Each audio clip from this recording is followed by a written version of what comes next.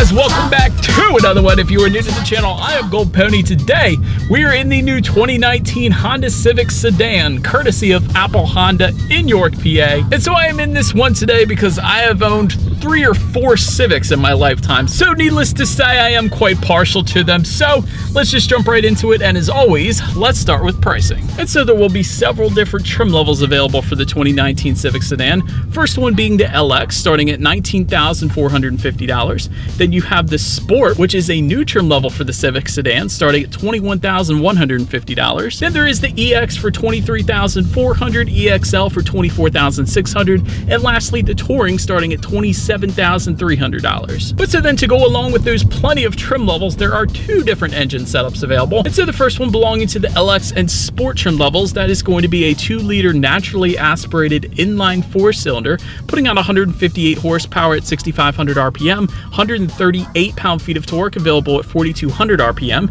Power is going to be sent to the front wheels through your choice of either a 6-speed manual or a CVT, which adds $800 if you are interested. But MPG numbers with that are going to come in at 25 in the city, 36 on the highway for the 6-speed, and 29 city, 37 highway for the CVT. And by the way, with either engine setup, this one does take regular unleaded fuel or 87 octane. Then there is the other engine setup belonging to the remaining trim levels I didn't mention. That one is going to be a 1.5-liter turbocharged inline 4-cylinder, putting out 174 horsepower at 6,000 RPM, 162 pound-feet of torque, available at 1,700 RPM. Power once again sent to the front wheels. And with this engine setup, a CVT is going to come standard. If you wanted a 6-speed, that is going to be available strictly for the EX trim level if you wanted it. But either way, MPG numbers on this engine setup, 32 in the city, 42 on the highway. And like I said, having owned several Civics, one of the things that really contributes to better MPGs in a Civic, there is an Econ button just beside the shifter there. When I pressed that when I was driving to work, a lot of times I got up to 50 miles per gallon. And that was a lot of highway driving, of course, but that Econ button definitely is there to help. So it's going to limit throttle response. You are going to get a little slower acceleration, but it's also going to limit climate control. But in the end, if you can deal with that, you're going to get some crazy MPGs without this Civic even being a hybrid. But so now, since I mentioned all of that, let me get back to our little drag strip here in the parking lot, and let's do a quick little acceleration and see how quickly we can get this new 2019 Honda Civic here up to speed.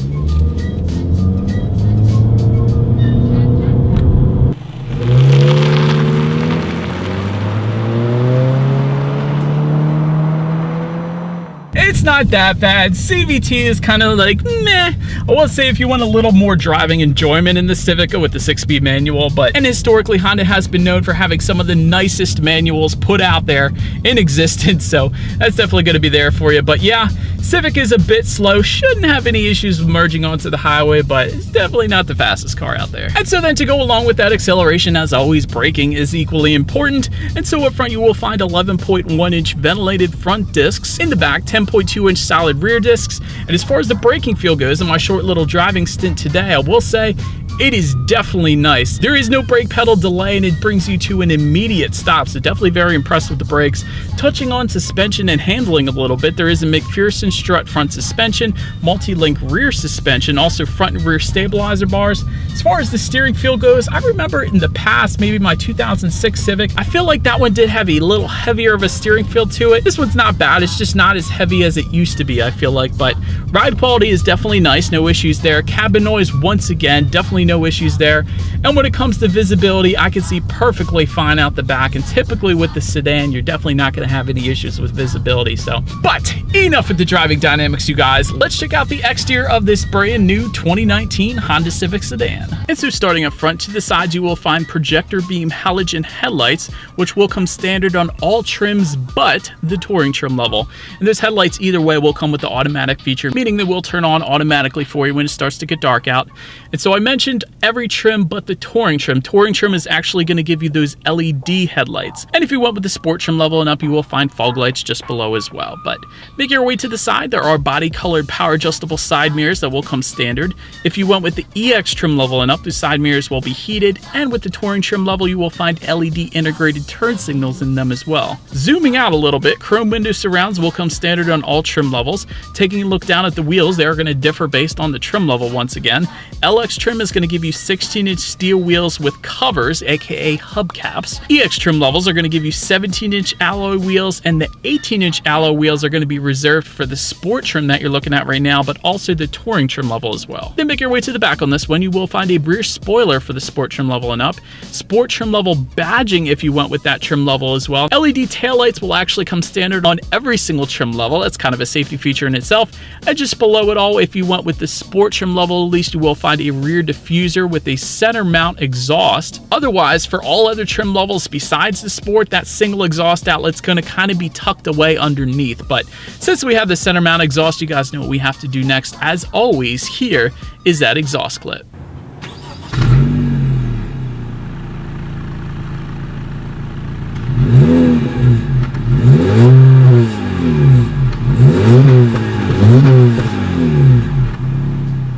And so, but now since we are round back, as far as how to open that rear trunk, there actually is a button on the key fob for that, so simply press that if you like. Once opened up, cargo capacity is going to come in at 15.1 cubic feet for all trim levels but the touring. Touring trim level is going to give you 14.7 cubic feet. Either way, if that was not enough space, there is a 60-40 split, meaning those rear seats do fold down for quite a bit of extra space if you needed it there. Make your way up to the rear legroom. That comes in at 37.4 inches. So for reference, I'm an even 6 feet tall. This is how much space I have back there. Make your way to the front seats. They are manually adjustable cloth seats. EX trim level is going to give you an 8-way power adjustable driver's seat, and those seats will be heated actually as well with the EX trim level and up. Leather seating, of course, belonging to the EXL, L meaning leather, of course. And then looking forward, there is a tilt and telescoping steering wheel. Will come leather wrapped for the sport trim level and up. That's what you're looking at right now. But so then when it comes to the startup, let me first start by showing you guys the key here. You do have your Honda logo on the one side, and when you flip it over, lock, unlock, that button to pop the rear hatch, and that circular button there, that is actually going to be your remote start. So that is definitely pretty nice. But sport trim level and up is going to give you a bright red push button start, just like the Honda S2000 back in the day that pioneered the push button starts really for all manufacturers, in my opinion. But either way, all I'm going to do is simply put my foot on the brake and press that red engine start button. But so then once started up, engine temp is on the left, fuel gauge is on your right. There is a large digital display front and center. And cool part about that digital display is it's going to change color ever so slightly depending on how you're driving. And Civics have been doing this for a while, but it's going to show up green if you're driving more conservatively, letting you know you're going to get some better MPGs.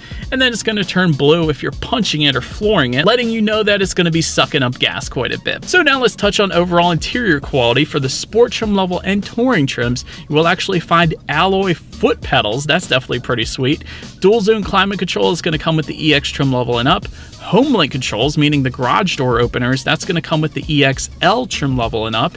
You will also get an auto dimming rear view mirror with the EXL and up, and you will find a power moonroof if you go with the EX trim level and up. So that is why we do not have it in the sport trim level today. But so now let's take a look at the tech display. 5-inch display screen is going to come with the LX, but if you go with the sport trim level and up, you will find a 7-inch color touchscreen display. And this is interesting because if you went with the Civic hatchback, the sport trim level is going to give you that smaller display, whereas in the sedan, sport trim level gives you the 7-inch color touchscreen display. So that's kind of interesting. But this 7-inch display screen is important because it's going to give you Bluetooth and audio streaming, but also Android Auto and Apple CarPlay that you do not get with the smaller display screen. So that's going to give you free navigation through your smartphone, also the ability to like and dislike your Pandora songs up on that screen.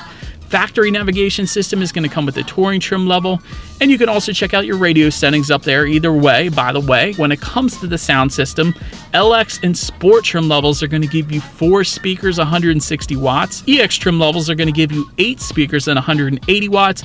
And lastly, the touring trim level is going to give you 10 speakers, 450 watts, and a subwoofer. So since we have the sport trim level, you guys know what that means. We actually have 4 speakers today. So I'm curious with 4 speakers how this is going to sound. So let's turn on the radio, see what we got playing today, and let's test out the clarity of this one.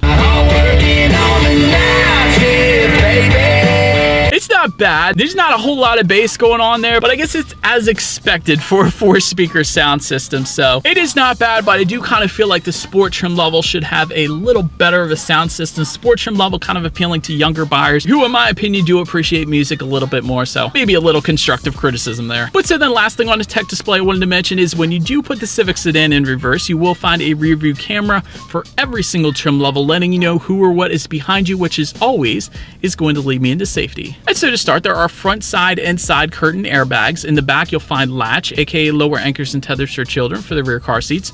Also rear child door locks back there as well. Tire pressure monitoring system will come standard, along with Honda sensing. This is the good one. This comes for every single trim level, and it's going to include forward collision warning, lane departure warning, road departure mitigation system, lane keep assist, and adaptive cruise control. That is definitely a good bit of safety for every single trim. And then to add to that, if you went with the EX trim level and up, you will also get Honda Lane Watch technology as well.